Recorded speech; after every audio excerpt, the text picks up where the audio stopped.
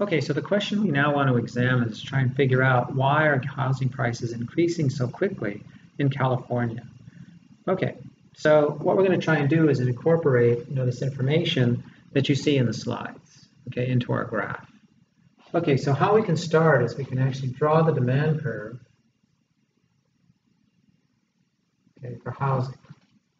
Now, what is one of the things that we can also do is to incorporate this information that we sent here. Okay, that basically these things kind of combined make it more difficult to build. Okay, and then as a result, we can say that that's going to mean for supply that is less responsive. So what is going to be the shape then of the supply curve? Okay, it's still going to be upward sloping,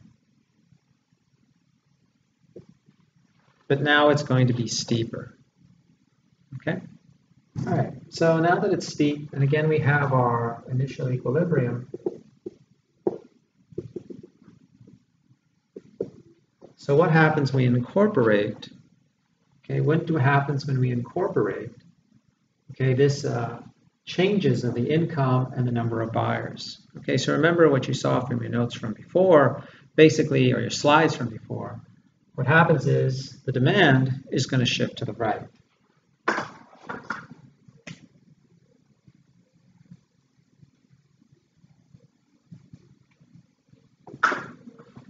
Okay, so the demand shifts to the right, and so what do we see in terms of the effect? Okay, well, as we normally have for a rightward shift of the demand curve, we have both the price and the quantity going up. P sub 1 to P sub 2, Q sub 1 to Q sub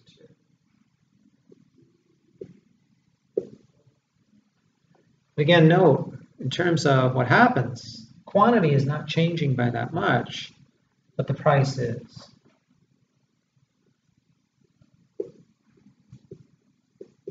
And again, the question is why? Okay, as we said in that previous question we were trying to answer before, okay, what's happening here?